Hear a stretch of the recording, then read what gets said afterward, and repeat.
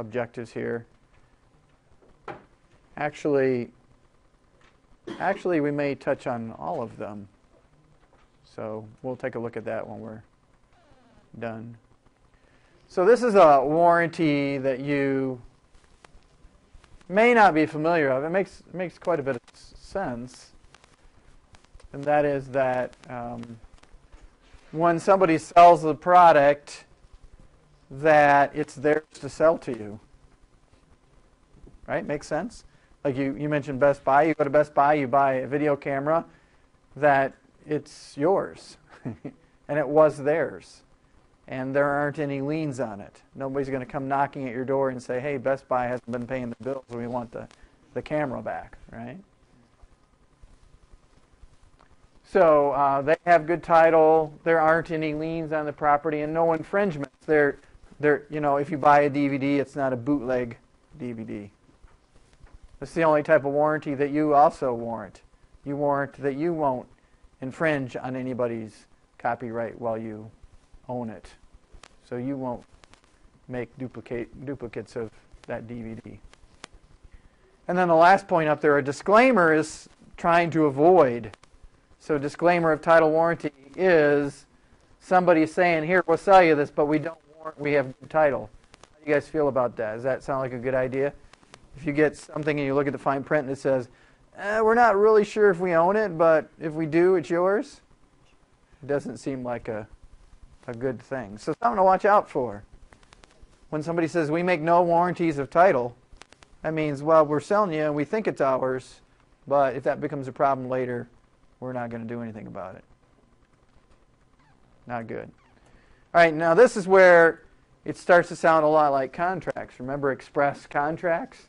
Now we have express warranties. And express means what?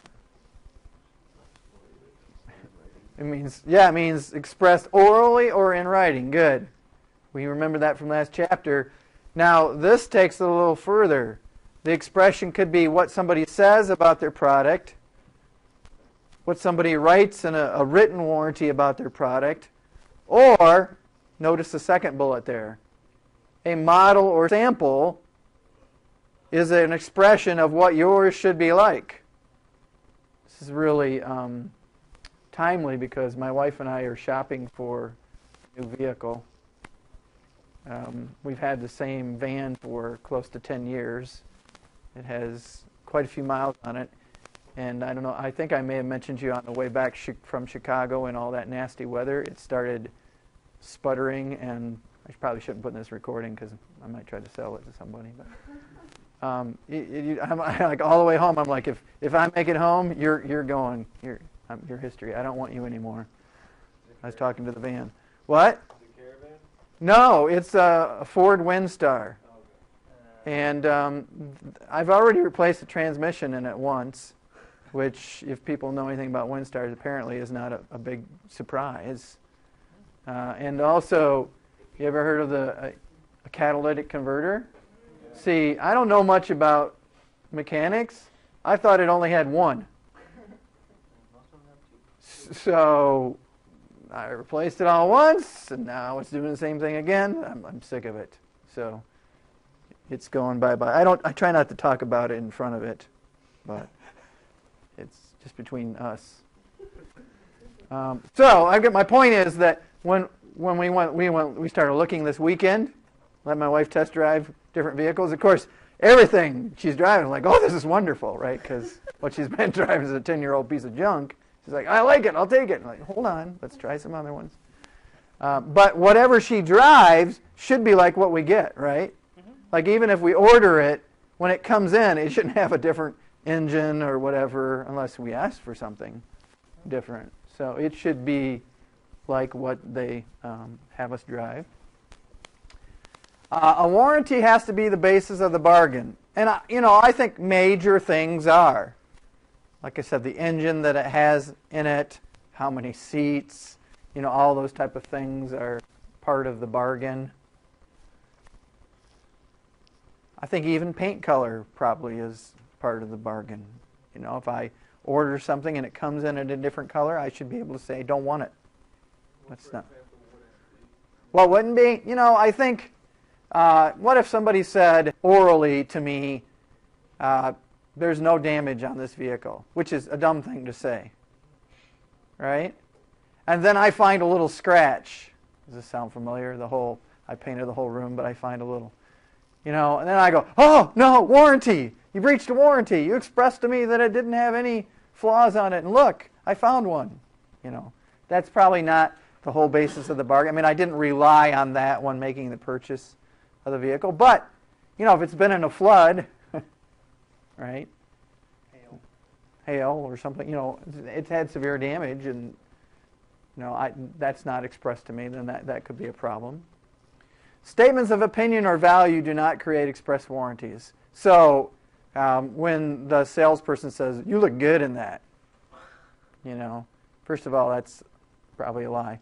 But it's just an opinion, it's puffery, it's something that's said not to really to get me, I mean, maybe it does get me to rely on it, but it's not really something that should be considered a warranty. Like I bring it back, hey, I don't look good in this.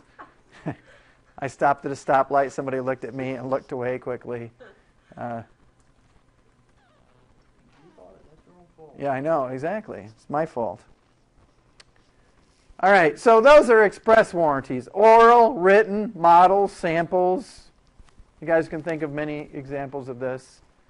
Now, these are implied warranties, which, just like contracts, implied means what?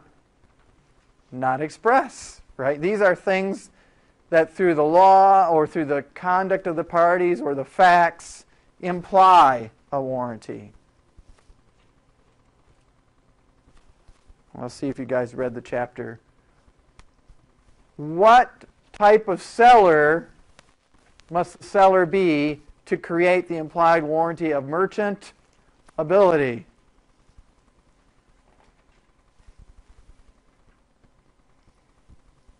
Let me try again. Implied warranty of merchant ability. A merchant, very good. So this type of warranty is automatically implied in any sale by a merchant. Who's a merchant? Meyer's a merchant, right? They sell the same type of goods over and over again, lots of different types of goods. Who's not a merchant? Probably. I mean, like selling things one time at your garage sale probably doesn't make you a merchant. Could you be a merchant selling things out of your house? Yes. So, the law tries to address different situations, like selling cars. Usually sell one car out of your front lawn, probably not a merchant. But if you're a dealer who's selling cars out of your front yard, then probably you're a merchant. Right? I think that's one that could be factual. Like my father-in-law, he makes a living on eBay. He sells stuff all the time. He's so funny. We see him on weekends, and he's leaving early to go to garage sales, buys stuff that people sell for nothing, turns around and sells it on eBay for way more than it's worth. It's incredible what people will pay for stuff on eBay. He went out and he picked up this like Swiss espresso machine, $5, sold it for hundreds of dollars. Are there merchants on eBay? Yeah, there are stores, companies who sell. That's one of their outlets for selling. He may even be considered a merchant as to some things. All right, and there's different settings here. For example, food could be merchantable. Goods could be merchantable. Now here's my own definition. I mean, it says up there, merchantable goods are reasonably fit for the ordinary purpose for which goods are used. I like to say the good's good for what it's good for. That's my little twist on it. So food's good for eating, right? TVs are good for watching. So if they explode, that's a breach of the implied warranty merchantability, right? Because they shouldn't do that. That's not, they're no longer good for what they're good for. I would think big would say blue line on the TV, that would be, I think, a breach of that implied warranty. Anybody see that case? Read the case 13.1. Webster versus Blue Ship Tea Room. I haven't had fish chowder. I think I've had clam chowder, but not fish chowder. But did you guys know fish has bones? They have bones in them?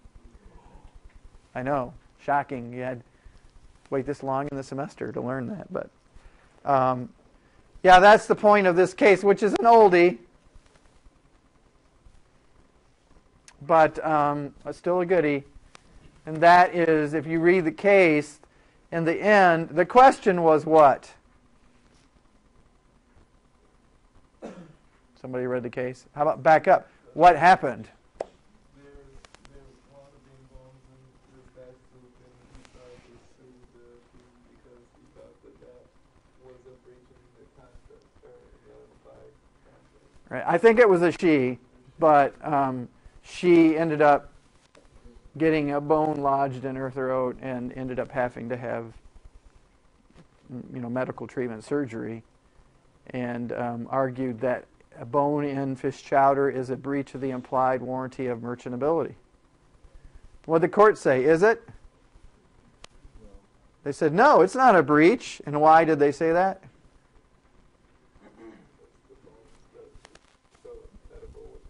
Right. Yeah. There's some, like, you could say boneless, and then it better be.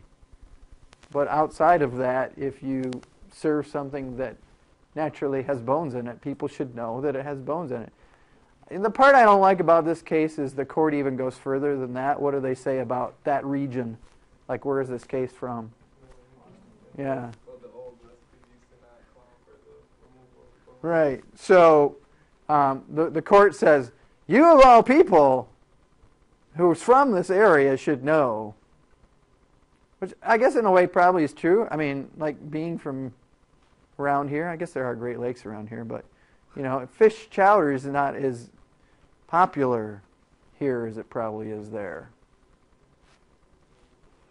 So, but yeah, I think most reasonable people know fish has bones in it, and there's a possibility that it might have some in it. Now, what might fish chowder have in it that would be breach of the implied warranty of merchantability? Glass. Yeah. If it had something that really is not supposed to be in there, finger, glass, whatever, then I would think that would be a breach of the implied warranty. Right? Or if it said it's boneless, then I think that would be a breach of an express warranty. So food that makes you sick, getting food poisoning, those type of things, that seems like a breach of the implied warranty. Let's say I'm going to go skiing. I go into Bill and Paul's and I ask for some snow skis. The skis they sell me, even without saying a word, because they're a merchant as to skis, should be able to do what? Go on snow, right? I should be able to ski on them. So if they don't, that'd be a problem, yeah. Okay. So, I was watching this movie once.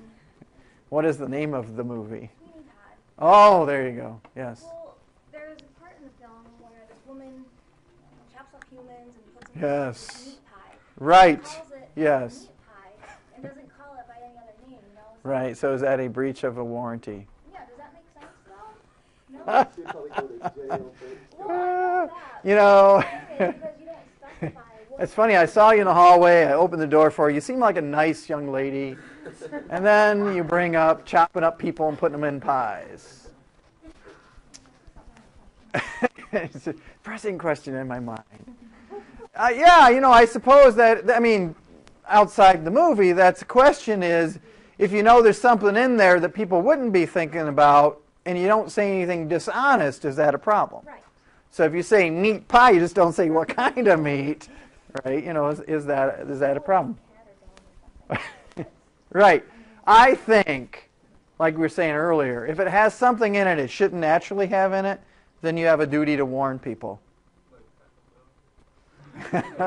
I'm not going to go into any names. Let's stick with a fictional movie, or not fictional. Yeah, I think that you would have a duty to not put things in there that shouldn't be in there, or to warn people that you've put things in there that shouldn't be in there. Even like you go to a Chinese restaurant and they serve horse or something ridiculous. Well, again, I mean, I think there are places where they serve foods that you wouldn't, like being from around here, may not expect to see. But if you know what it is, I don't see that as a problem. Right? Like if you order horse, or, well, that's a bad example. That sounds very animal cruelty. What? Shark fin soup, right? Yeah, you should know that there's shark in it. Is there? I don't know. I've never had shark fin soup. I'm imagining it. Does it have a fin in it? So yeah, I think you could have. I think that's a good point. You could have a duty to warn people of things that are in there that shouldn't be in there, or that they wouldn't expect to be in there. All right. The implied warranty of fitness for a particular purpose. This. Oops, I don't think that whole slide's up there, is it? There it is. This warranty does not automatically arise in every sales transaction. Notice it doesn't say that up there. This warranty does not require a merchant. In other words, this warranty could be created by either a merchant or a non-merchant. So you could create this selling something out of your garage.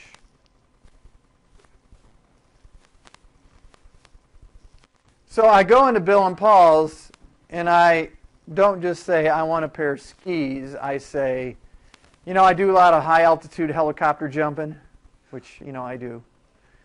And I need special skis that can survive at high altitude, jumping from a helicopter without braking, yada, yada, yada. If they hand me a pair of skis and, being the expert, say, then these are what you need, then there's this additional warranty created. That the skis are not only good for skiing on, but they will meet my particular purpose. So in order to have this warranty,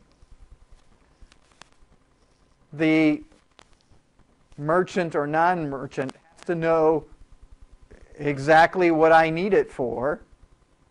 Knowing what I need it for, they make a specific recommendation to me. And then I rely on that recommendation, which means I buy whatever they tell me to buy.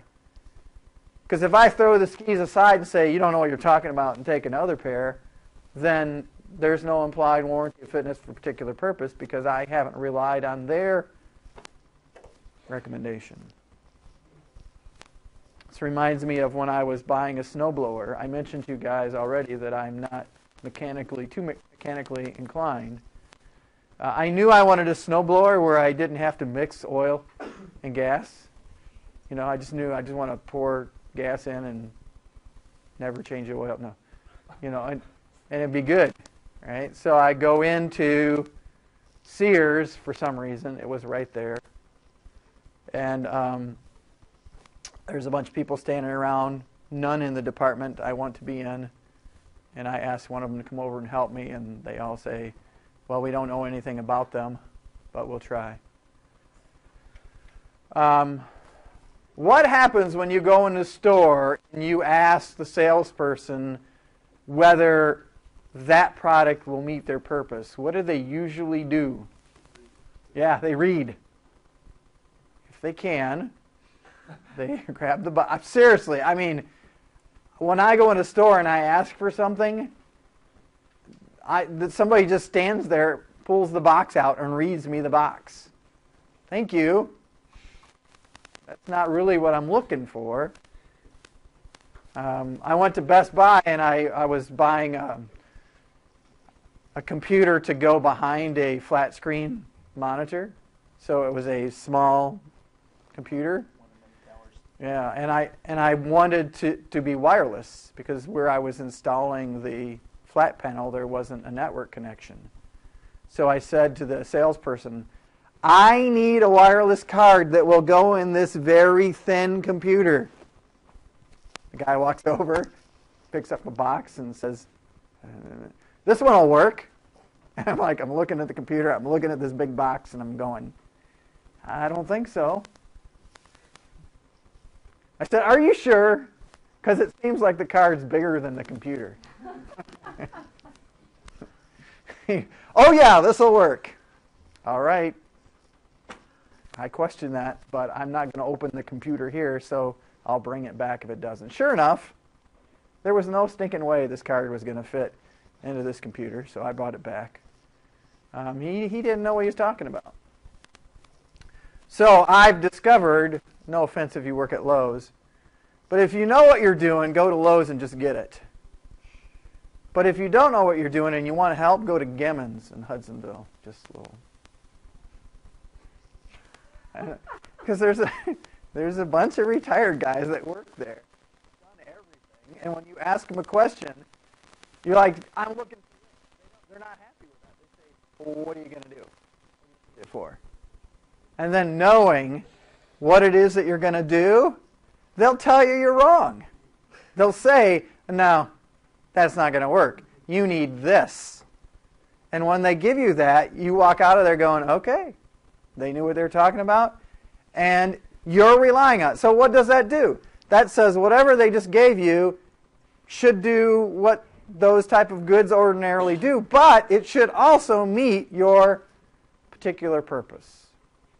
Now, I have a theory that they actually train salespeople at Best Buy and Lowe's not to give you any advice. Really? To read you the box or just say it's in aisle 12 and not go with you. Because they don't want to create this additional warranty. Am I wrong? Does anybody work in retail where, I don't know. I mean, I think it's hard to be an expert about everything, but come on. I mean, if you work with this stuff long enough, don't you pick up something? Yes. You'd think. And I made a mistake. I was putting in a toilet for the first time in our basement.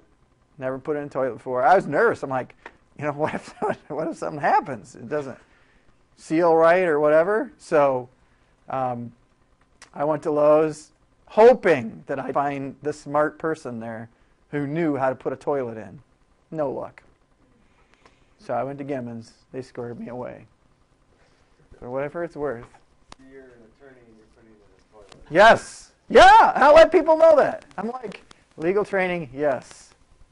I can crank out a will, no problem. Plumbing, hate it. Right? Same thing with going to a car dealer. Car dealers are really funny. I can go to a car dealer and I could say, I'm not super mechanically inclined, and they treat me with respect. If I was a woman, they would take advantage of me. I just got to say. I don't know if you guys have had that experience. Not you guys, because you're not women, but women, have you had that experience? Like, just even if you don't say anything, they just naturally assume you're idiots and don't know anything about mechanics? I don't know. Maybe that's a generalization. But in my experience, when I watch how people treat me and treat my wife, like, yes, this is a door.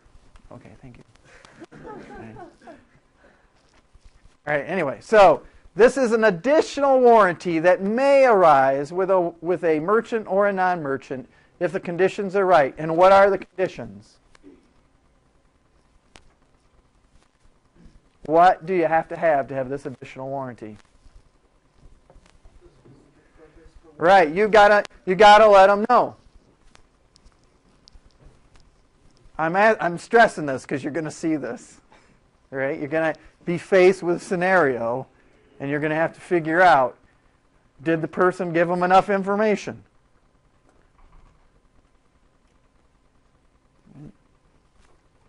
It's like I went into Lowe's one time and I said, I'm putting down tile. Again, no idea what I was doing. I'm going to put down tile. At least, I got to give Lowe's credit, the person said, where? Right? Because bathroom tile versus, I was actually putting tile down in my basement on concrete floor. There's a big difference between those two applications. So at least they asked me, and then they steered me in the right direction. Actually, it came out pretty well. So now I know how to do tile floors, more or less.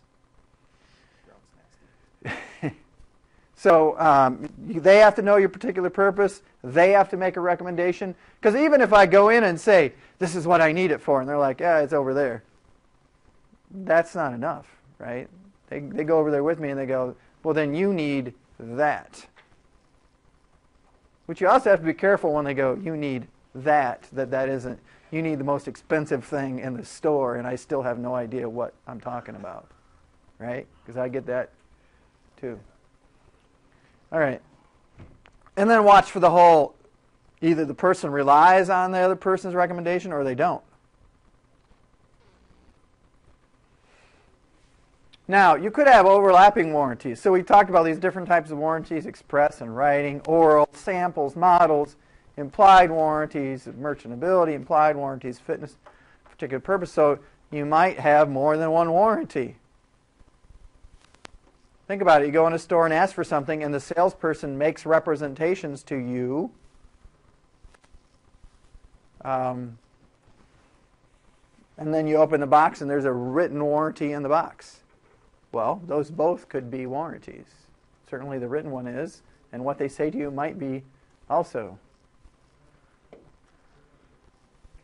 For the previous, the implied warranty of fitness for a particular purpose, how does that work with opinion? Like if they say, well, I think this is a better product, and then the person goes home and says, well, I don't think it is a better product. Right. I think opinions about whether a product is better or worse is not what we're talking about. We're talking about whether it meets a specific purpose or need. So another thing I'm not real good at is home theater equipment. It's funny, I keep saying I'm not good at things, but I put in everything myself. Like I put in our underground sprinkling. Not good at that, but I learn a lot while I do these things. So I put in. Oh yeah, I'm sure. But at least I spread it out over time. If I counted all the heads that I've sheared off with my lawnmower, probably. But anyway. So, back to stereo equipment. So I have this old receiver that will not recognize sources. Like it just keeps switching around on me. It's possessed, right? So I'm going to go into someplace, I'm not sure where, because there's not a lot of options. If you want to walk in someplace and get home theater equipment, what is, Circuit City's out of business. Yeah, Best Buy. Yeah, Best Buy. ABC Warehouse. Right. So anyway, so if I go in there and they go, oh, Onkyo's better than whatever, Denon. Are those two? That's audio, right? And I go home and I'm like, that's not what we're talking about. But if I say I need a 7.1 surround, that 7.1 is the type, right? If I say 7.1 and they go, oh, then you need this, and it's not, then I think that is a direct, that is an implied warranty of fitness for a particular purpose, and it didn't meet my purpose. It might still work, but it may not drive my back speaker, right, my back channel, if that's what they call it. I don't know. All right. Warranty disclaimers. Remember, disclaimers are attempt to avoid, get out of. So the point here is that if you can have warranties flying all over the place, you might try to do something to not have them. That's why when you walk onto a used car lot, what do you see in the windows of the cars? Right, white piece of paper, check as is, with all faults, no warranties. Or it might say, whatever's left in the manufacturer's warranty, or only 90 days, only on certain parts, or something like that. So they will often do what they can to restrict what warranties go on it, because they know their salespeople are going to say crazy things to get you to buy it. Some of the things they say will only be opinion, other things will be represented to you as fact to get you to rely on it and buy it. So notice the top one, disclaimer express warranties. The court does not like when a seller tries to avoid a written or oral representation. Doesn't that make sense?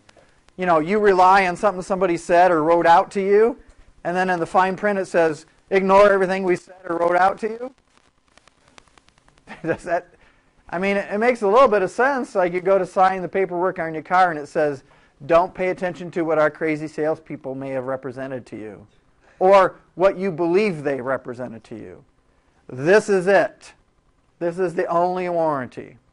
So it makes a little bit of sense that they would try to do that.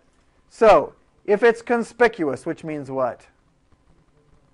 If it's out there. Right, it's where you can plainly see it. Big print, black and white, not, font that stands out, not in the fine print, small, difficult to understand language at the very back of the contract, and you know about it when you reach the agreement, not like afterward. Then maybe the court will buy that you have waived express warranty. In other words, they really want you to know that you saw and agreed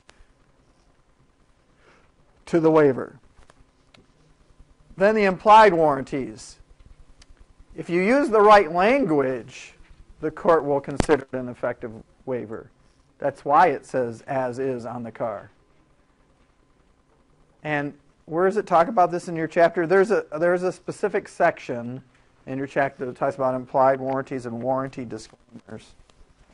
Anybody find the page number for that? I heard lots of numbers there. 364.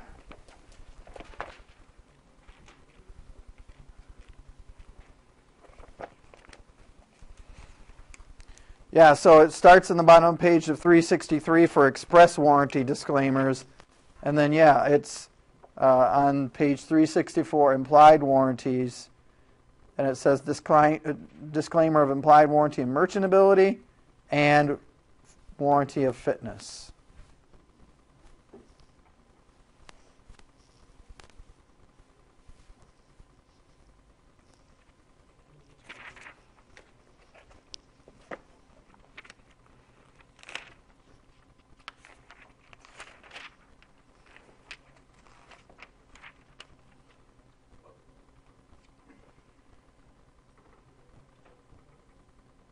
So if it has a sign that says as is, and you ask the salesman if the radio, for example, plays attached to an MP3 player, and it doesn't, that would be a disclaimer to the. Well, it depends. So you've got a number of conflicting potential warranties there, right? The dealer's saying as is, and they ought to act like as is. And when you come to them with a particular purpose and you rely on their representation, you might make the argument, well, you did try to disclaim the implied warranties, but you specifically warranted this. And then the court decides whether you knew as is meant as it is. Right? So there's not an easy answer to that question. They're going to argue what? Well, maybe you had some discussions about that, but you knew that you got it as you got it. And if it worked, it did. And what should you probably have done? Got in and tried it. Right? I mean, don't just rely on somebody's representation. If it's as is, don't just rely on somebody's representation. It'll work for your purpose. Get in there and try it out.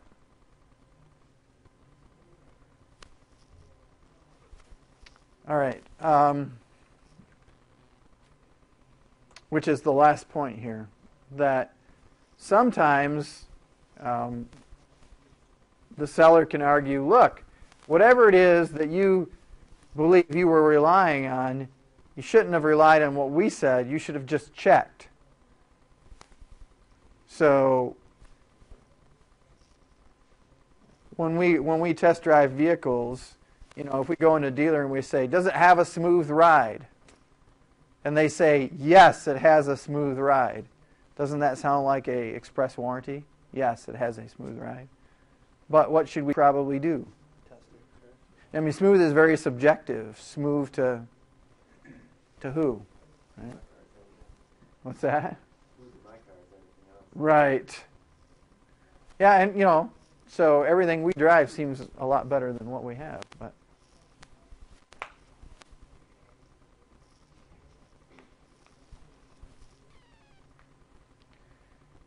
and you've seen that term unconscionability before. If whatever they're attempting to disclaim is so shocking, the court may not enforce it.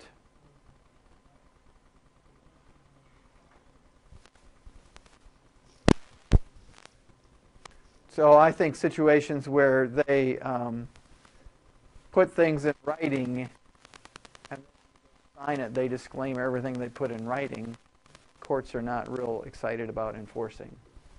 Right? They're saying, well, maybe the consumer did sign and agree, but it's just unfair to do that to them. All right, the Magnuson-Moss Warranty Act doesn't create new warranties. That's not its purpose. Its purpose is to make warranties easier for consumers to understand.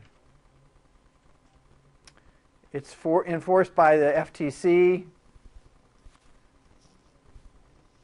It doesn't require that you have a written warranty, but if you have a written warranty and you label it as a full warranty, that means free repair or replacement for the lifetime of the product. No limitations. Yeah? That's like full coverage on the automobile, right? Well, do you mean you're not talking about insurance, you're talking about warranty? Yeah, like if you go by. I don't know of a warranty that doesn't have some restriction on an automobile. Like there's a restriction on mileage, parts, what they'll do to fix it, how long. If there is, let me know, because I want to get that one. They say they've canceled it since then, but back around 04 to 07 or so, Dodge had a lifetime powertrain warranty. Yeah, on the powertrain, Yeah. not the rest. But Yeah. that'd be full warranty on the powertrain, right? Well, I suppose it matters how they do the warranty. Most warranties are, here's the warranty on the car, and it differs depending on what part you're talking about. Like, I blew up the engine in my Jeep, and I didn't want to spend a lot of money on it, and so I got a rebuilt engine, and I got a very limited warranty in terms of how long the first warranty I looked at is the warranty on the vehicle and whether it was even covered or not, which it wasn't. It was well outside of any warranty. But not only was it restrictive to like 90 days, that's how cheap it was, but also I had to put oil in it like every day or something. It was like you had to put oil in the engine every 3,000 miles, and you had to document that you did, or the warranty was void. Which that could have been how I got in the problem in the first place. But that's true. So yeah. Implied warranties are created under the UCC, the Uniform Commercial Code, not this Act. So if you have a question about how they're created or how they're disclaimed, you look to the UCC. A limited warranty is any limitation on a full warranty. So if it says for a period of time, certain amount of mileage, whatever. I blew up another vehicle just a few miles after the warranty was over. In fact, when I started the trip, it was under warranty, and then it blew up, and then when they towed it to the lot, they're like, oh man, you're just over warranty. Now I think back, I'm pretty rough on vehicles. So are there very many products that come with full warranty? Well, I think that manufacturers kind of look at the value to their reputation sometimes, and for smaller ticket items, say, yeah, if you ever have any problems with it, we'll fix it. But, I think with things like cars, that would be extremely expensive. That's one reason why Dodge got rid of their lifetime. Right? Like people keep them forever, and then every time something goes wrong with it, you'd be responsible for fixing it. So, yeah. I think Timberland, like their shoes, they Right. Yeah. So that's a good example. These shoes are like, if anything ever goes wrong with them, like, really? Anything ever? Like, you don't know me. I destroy everything. Yep, anything. Yeah. I don't know if they still do, but I know like Craftsman tools, like they ever build. I think they still do. Yeah, they still do. Yeah. You can take the broken one to Sears and they give you a brand new one. Yeah. And it doesn't matter how it happened. Give it to your kid, and they'll break it. You can still. You can find one on the side of the road. Ooh, good idea. Let's do that. Let's find tools and take it back and get new ones. Awesome. That's my kind of tool. I need one of those warranties. Yeah, so I guess to answer your question, there are a few examples of, companies that just say, this is just our reputation. We'll replace it no matter what. All right, lemon laws, a new addition to the textbook. If you have the old edition of the textbook, you probably don't see this. But you commonly associate with cars. There may be others. I mean, generally, lemon laws say if you have a problem with the product, in most cases, it's when the product is new and you've taken steps to try to get it repaired and the seller can't fix it after a certain number of times, then there's a remedy for you. So back in the day, still today, there are people who get something new believing that they won't have problems with it. But every once in a while, anybody ever had a lemon? Like there's something, like what was your... Right, brand new, spanking new, should work, should be no problems, but the thing just doesn't work right. Crash.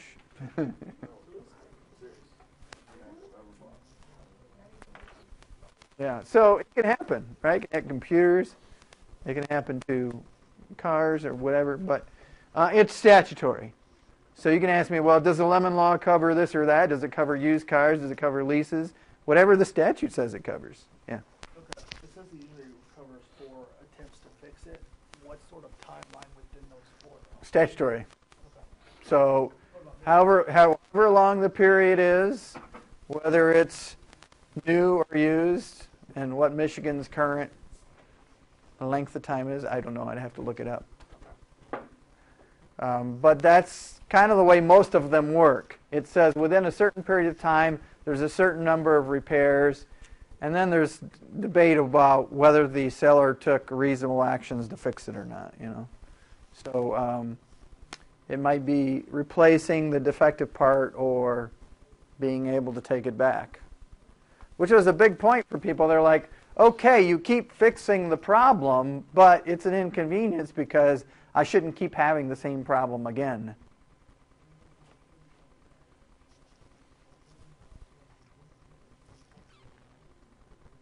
Usually, if you read the fine print, in exchange for kind of having this right for people over an extended period of time to take back something that's new, consumers are kind of put in a position to resolve those claims through arbitration. And you usually see that in a contract if you purchase a new vehicle. All right, product liability. So we're leaving warranty land and we're going into torts. Not unfamiliar territory. Negligence is one of those theories that we've already seen. If you remember, negligence is when somebody owes a duty they breach that duty, somebody's harmed by that breach. So, negligence in this context, because we're talking about products, goods. Notice it says the manufacturers, sellers, and lessors of goods can be liable if defective good causes an injury. That means somebody who sells me the good but didn't make it could be held responsible. You got to think about that a minute. That doesn't seem entirely fair. But the law presumes that the seller, if they're going to sell it and it has a defect that causes an injury to somebody, should be responsible. And then it says, privity of contract is not required. Privity of contract means a direct contractual relationship. How many of you, if you bought a car, went right to the manufacturer to get it? I had one student one time like, well, actually, I did. I went to the plant and they made it for me. Okay. That's the way he talked to us. You ever met, well, actually? Like whatever you say, they're like, well, actually. Anyway, but outside that one guy, most people don't go to the plant to get their vehicle, right? They get it at a dealer who got it from another dealer. Yada, yada, yada. Or auction. What's that? Right, yeah, maybe. Certainly that's possible. It was shipped directly to the dealer who sold it. But point is, regardless, if they sold it, they're on the line. There's a defect in it. And notice, and some of these slides go into more detail about this, but when we say negligence, here's some of the different ways that the manufacturer could be negligent. How the product is designed, the materials that go in it. Maybe the design's fine, but with the stuff they put in it was defective. Or how they put it together was defective. Or even the warning could be defective. Listen, I'm not saying the product is defective, but the warning isn't right. There's not enough warning. Or it doesn't warn correctly. The defect's in the warning that's on it. So when you get in my Jeep, it says the common things like put on your seatbelt, don't put your kid in the front seat if they're in a baby seat because the airbag will kill them. Right? But it also says things like don't make real sharp turns. This thing rolls over real easy. Don't sit too close to the airbag. Like even if you have your seatbelt on, but you get right up against an airbag, it'll really hurt you. So it says that too. So there are a number of things that it lists as things that you shouldn't do. Anybody seen a strange warning? Like really, manufacturers have a duty to warn of risk associated and even foreseeable misuse of the product. Yeah.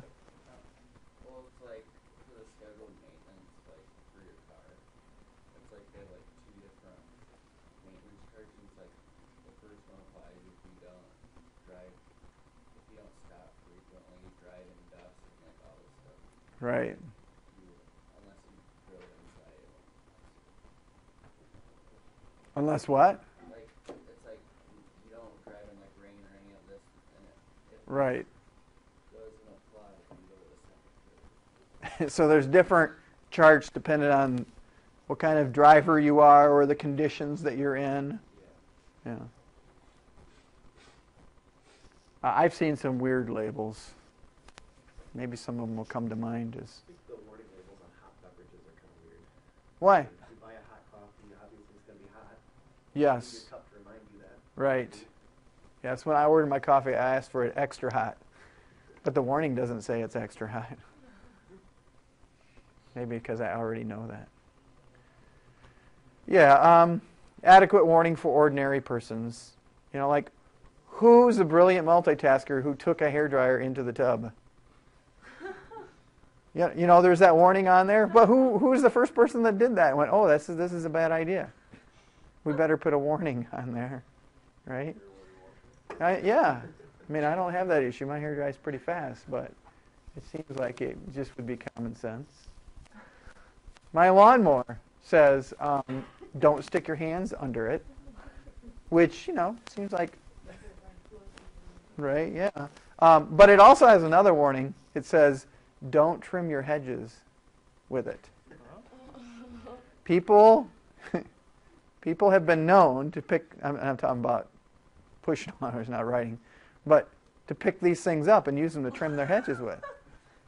So there's a warning on your, on new lawnmowers that say that. I've actually seen a video of a crane picking up a white dog doing it. Yeah. So don't get me started on warning on vacuums. I don't really want to get into that. But. Misrepresentation. So another theory is that what somebody told you about the product or the labeling that was on the product was inaccurate, or somebody concealed something from you. And if they concealed it and you're harmed, then you should be able to recover for it. It's the whole duty to warn people of stupid things that they do that kind of gets people. Like aerosol cans, what do they say? Don't puncture them, don't light them, and don't sniff them, right? But people do. All right, strict product liability. What's that? Warnings are more of an invitation. Like I dare you type thing? Oh, maybe you think that. I don't know.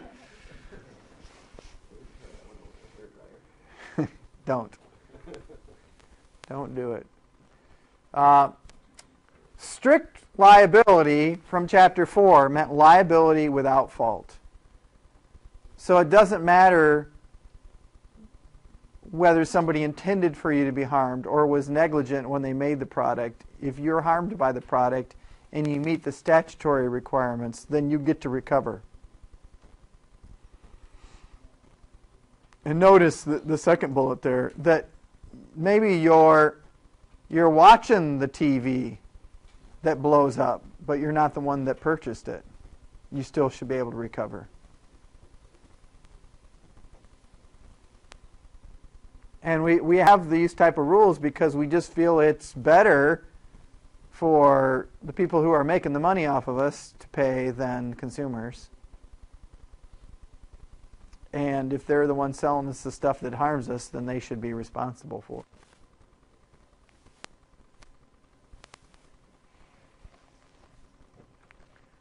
These requirements are in your chapter. I think they're numbered even. 368? Okay.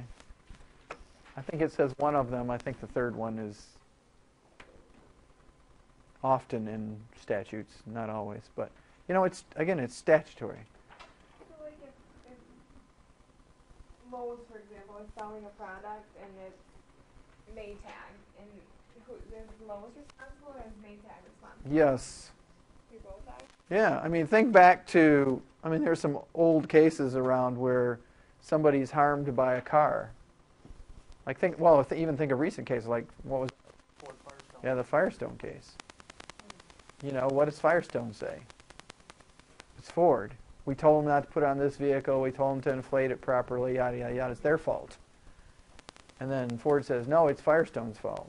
Or, no, it's not us, it's the rubber, it's so pointing finger, if you remember that litigation.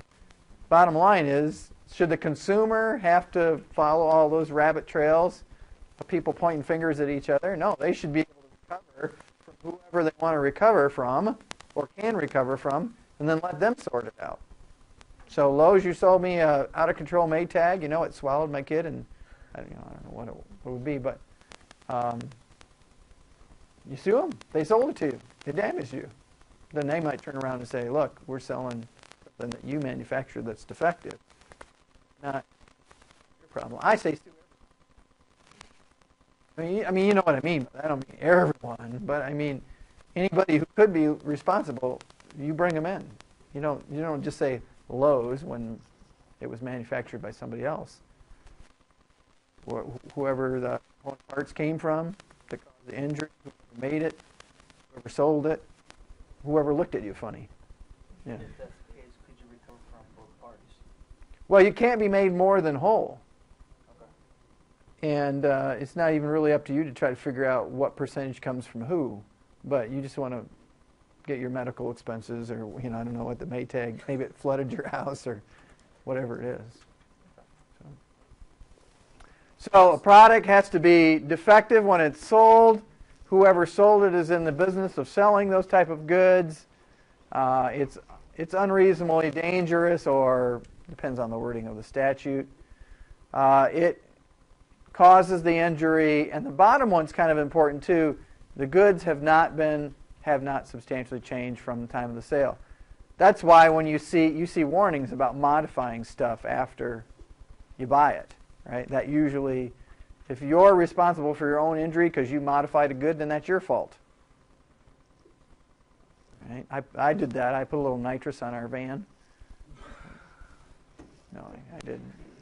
But people do that kind of stuff. Anybody from Cedar Springs? Yeah, they race tractors up there and stuff, snowmobiles, whatever. I mean, they modify them in Hudsonville. Yeah, I haven't been to any tractor race. Well, I have been to tractor races in Hudsonville. I take that back.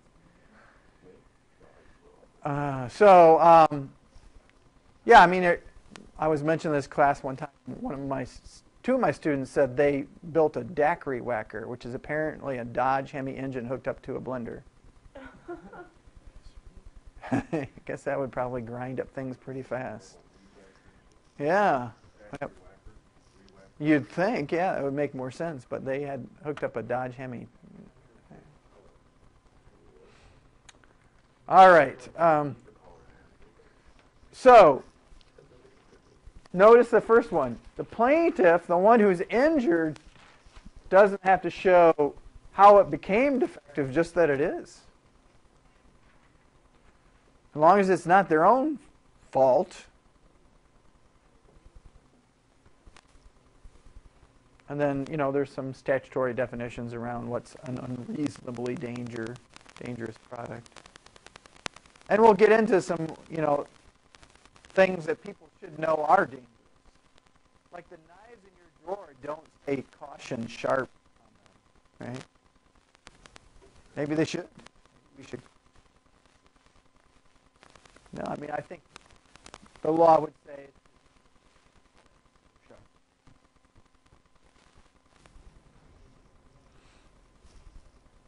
There was this case about these guys who were driving around. It wasn't in Hudsonville. Probably could have been, though. Shooting each other in cars with paintball guns. They were in cars, and they were chasing each other around and shooting at each other with paintball guns. And I was telling one of my classes about this. I'm like, everybody should know, moving vehicle, shoot someone else in the face with a paintball, it could hurt. And they said, well, what if you freeze them? I hadn't even thought of this. Apparently, then it would really hurt. That's what I said, too. Like, people take the paintballs and they freeze them, so they really hurt. We just played in November. Yeah. And so they're freezing on their own. And shot dislocated my finger. So it does hurt. Yeah. There's firsthand experience with that. All right, so we mentioned some of these already, the different types of defects that could be, how the product was made, how it was designed. Maybe it's just a bad design. Seemed like a really good idea, but in implementation, things didn't come out too well. Or the warning. Anybody think of any other misuses for products? Which aren't really dares. But.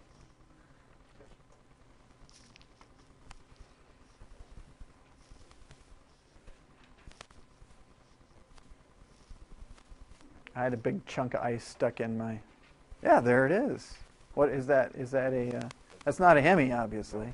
Little weed whacker. Little weed whacker. Yeah. They must have went overboard. Good. Now I know what you do all class. That's right. I bet he's lying. Let's go look this up. What was I talking about? Oh, yeah, my snowblower. Got some ice stuck in it. And there is a, it comes with this clip-on, I don't know, handled wedge thing that you can use to clear out your snowblower. That just looks like an invitation for something bad to happen. Like, how many people leave the thing running and then shove? How to fix a snowblower jam? Very good. How do you fix it? Probably shut it off or make sure that it's not engaged while you do it. But there is a warning on there not to clear it while it's running. Number 2, turn the snowblower off. There you go. That makes a lot of sense. Just like you should only take the light bulb with the power turned off. You turn off your snowblower. Ah, come on. Who turns off their power to change a light bulb? No one. Do you? Oh, okay. I still don't. No, you leave the switch on. That's how you know whether it's a good light bulb. Yeah, it depends on how long it's been on. If it's been on for a while, it's generally hot enough. Yeah, it will. I can see some people shutting off the whole power of the house. Changing a light bulb. All right, so strict product liability, other theories. So there's been a number of these cases over time. Like, let's say you're taking a drug, a legal drug, I don't know, Tylenol or something. Let's not use a brand name. But you're taking it, and it could come from different manufacturers.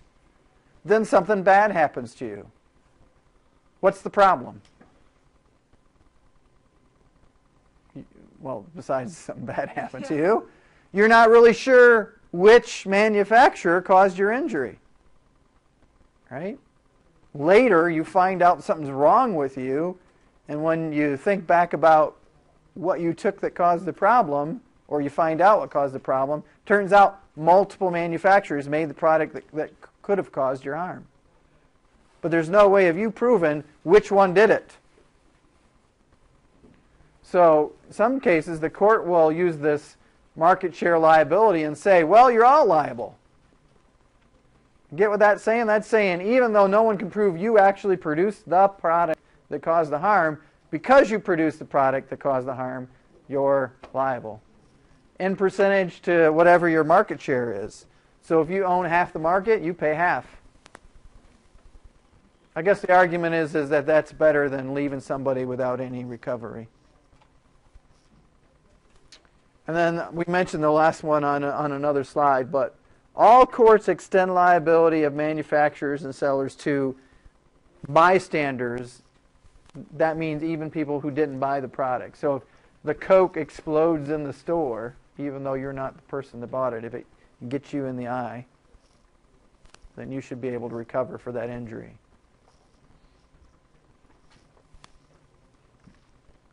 Defenses. These should look familiar to you. Oops. Because remember, negligence, most of these are from the other chapter. They apply in product liability cases too. What was assumption of the risk? Anybody remember that one?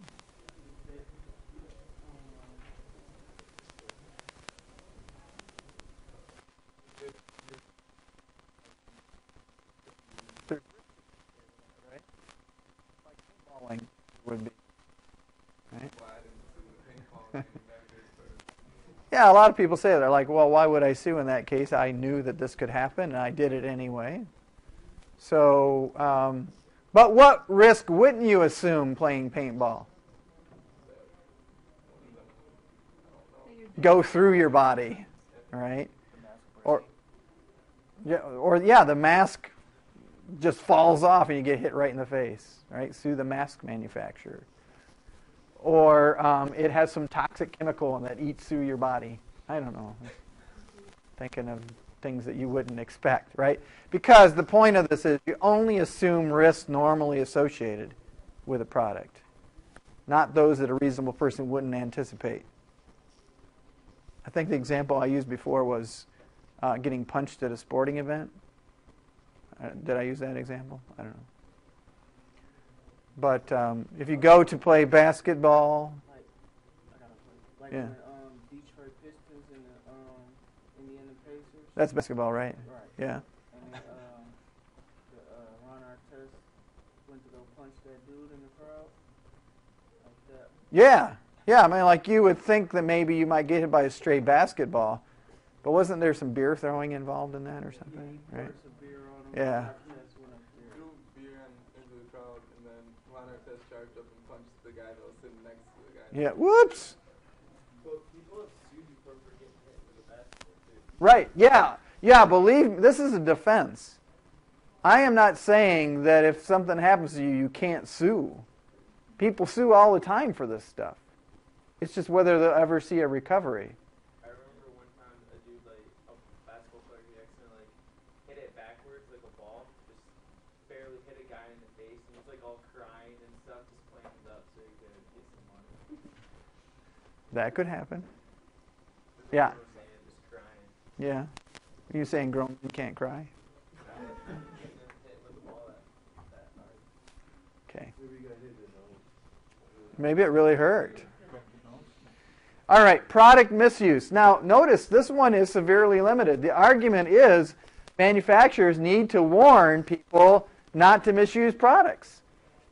So if they later try to say, oh, you misused the product, the court's like, well, yeah, you knew that could happen. But if it's a really crazy misuse, then usually manufacturers should anticipate those kind of things.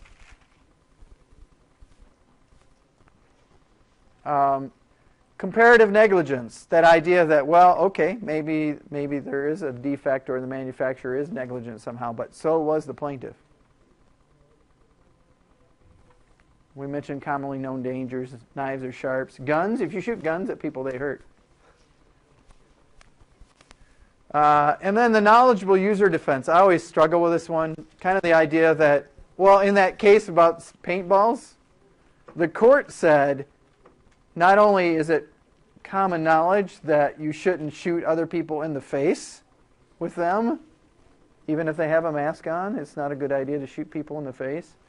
But these guys were like qualified on weapons and had taken hunter safety and all this other stuff. So they of all people, that's kind of the defense. You of all people should have known better, right?